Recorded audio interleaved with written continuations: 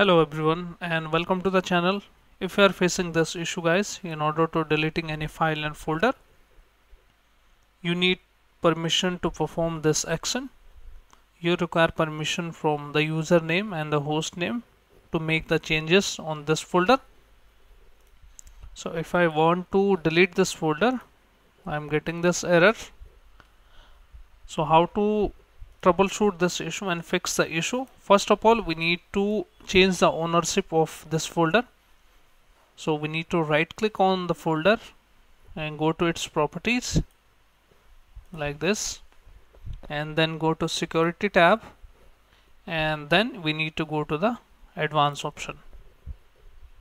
Once you go to the advanced option, just click on change and click on advanced options. Now click on find, and from the drop down menu you need to enter your username here. As you can see here, I have the Dell user.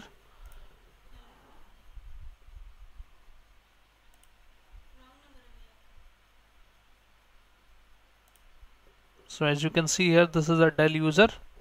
Click on OK, and even I can also select here the search button.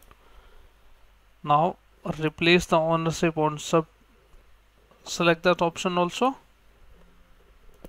select yes, and Dell is the full control of it.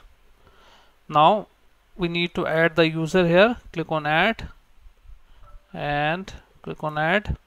Select here simply Dell, the username in my case, but in your case select the username. Otherwise you can also click on advanced option.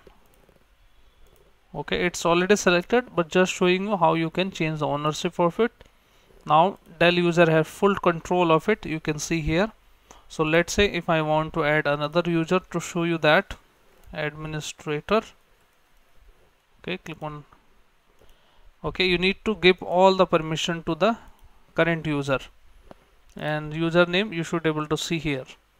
Apply and OK and OK.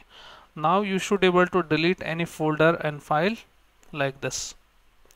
So this is how guys you can fix the issue. So I hope this video helps you. If yes, then hit like, subscribe and share. Thank you. Thanks for watching.